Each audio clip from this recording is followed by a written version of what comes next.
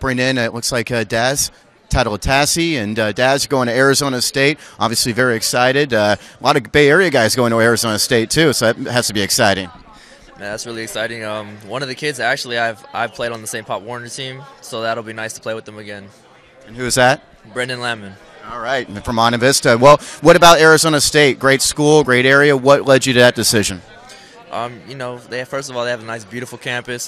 Coach Graham and the staff, they're doing wonderful things with the team. And this new class that's coming in, it's really good. So we should be helping this team out a lot. Yeah, a lot of success down there. What about your time here at De La Salle? What are some of your biggest memories?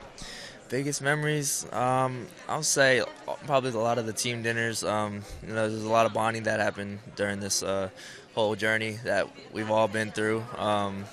Definitely winning the state championships. Too bad we couldn't win it this year, but a lot of good memories. Yeah, a lot of success, and I'm sure it's going to be tough leaving some of the guys behind, but you guys will always keep in touch, huh? Yes, definitely. We're all one brotherhood, family.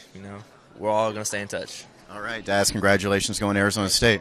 All right, Daz Tautalatasi, and now